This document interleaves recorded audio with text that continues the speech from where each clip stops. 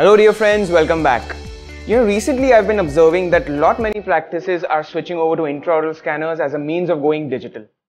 This here is a 3-shape Trios 3 intraoral scanner which I've been currently using, and this is by far the best there is in the world of intraoral scanning. So in this upcoming video I'm going to share some important tips and tricks which you can implement while using a scanner such as the 3-shape to get a seamless and a precise scanning experience. The first thing I would like to talk about is the grip. There are two types of grips available with the 3-shape. One of them is the pen grip and the other one is a handle grip.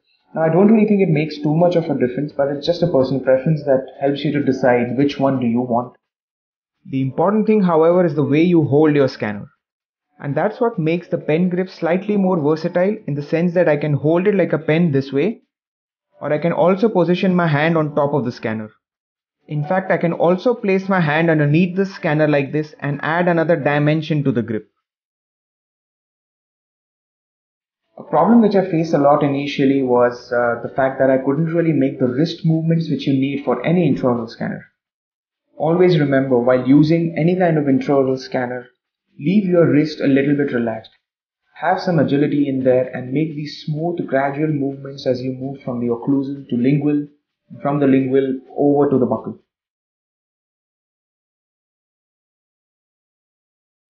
A very important aspect for intraoral scanning is the retraction of soft tissues.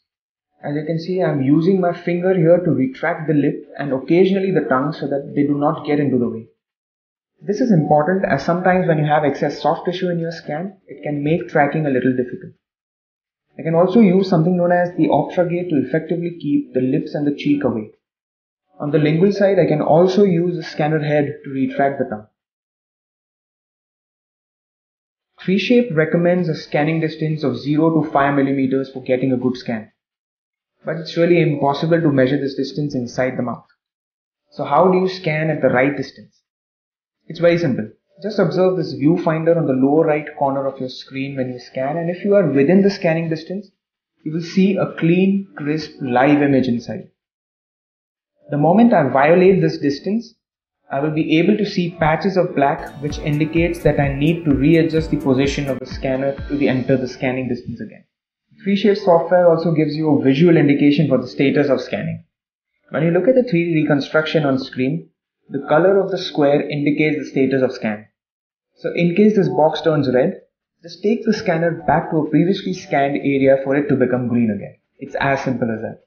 The scanner in fact also gives us an auditory signal in the form of a continuous knocking tone as an indicator for active scanning.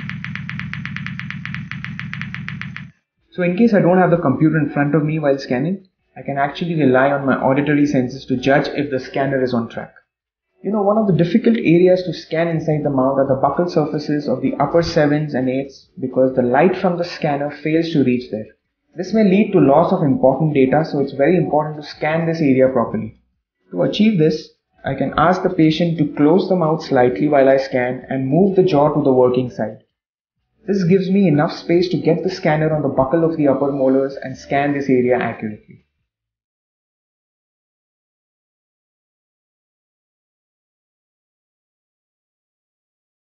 The bite articulation is another important aspect of the scanning workflow, and it's very important that we get this step right.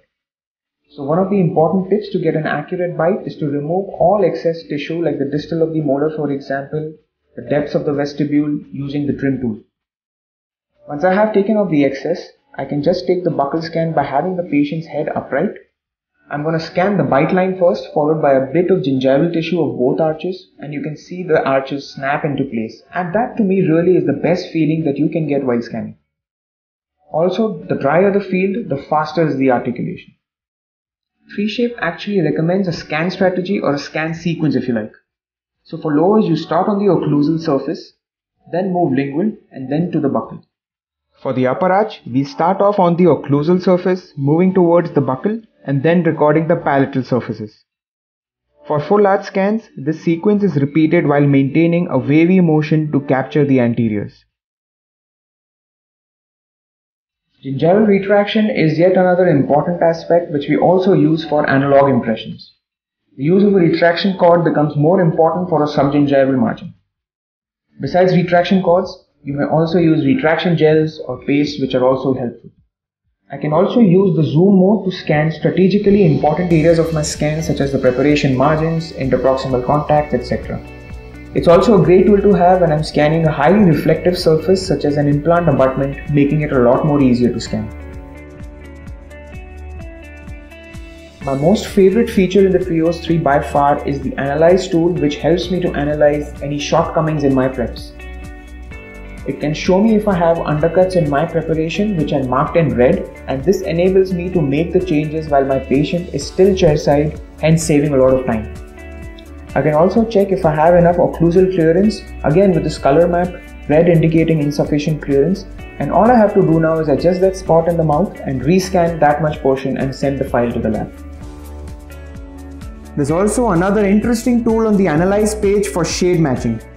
This tool can allow me to get a reference of the patient's shade which can complement a manually taken shade which I will convey to the lab. So with all the tips and tricks which I've shared with you in this video, I can assure you that intraoral scanning can become a fun, a precise and a highly fruitful experience for all of you. Don't forget to like the video, share it and also subscribe to Chairside Education for more. See you next week.